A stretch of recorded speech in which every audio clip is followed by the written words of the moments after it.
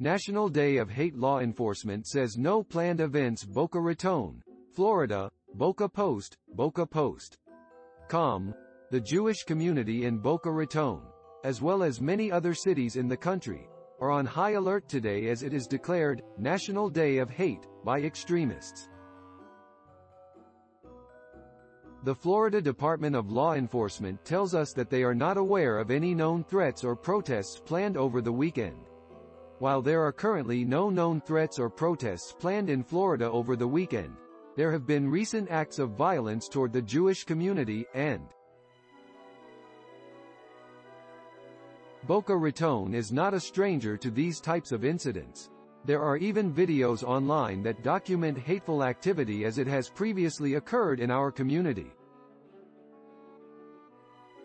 While local law enforcement says there are no known threats, religious leaders aren't taking any chances.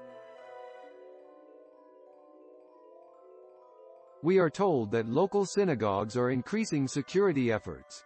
We have seen increased antisemitic incidents and harassment against our Jewish brothers and sisters throughout the country and in Broward County. The Broward Sheriff's Office has been and will continue to be very proactive with these investigations. We are very much aware of various hate groups calling for their followers to engage in vandalism and spreading anti-Semitic messages this weekend.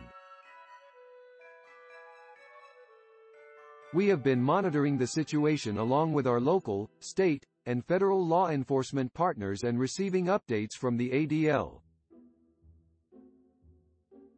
While no threat has been identified in Broward County, we always remind everyone to be vigilant and report any suspicious activity immediately.